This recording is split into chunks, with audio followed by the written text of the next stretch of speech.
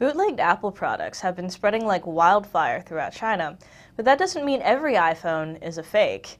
Increasingly, iPhones are being smuggled into mainland China, and the smugglers are getting pretty creative.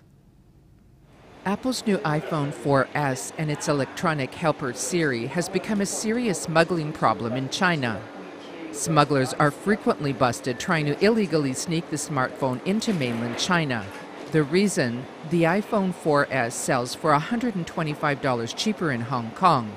Smugglers try to make a quick buck buying the phone there and selling it in the mainland.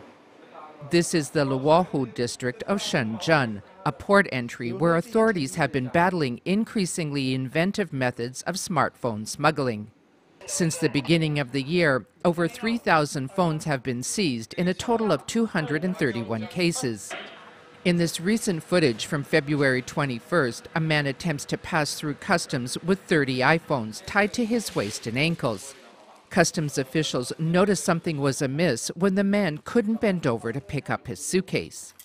About 250,000 travelers pass through here every day. Customs officials have seen some pretty clever tricks.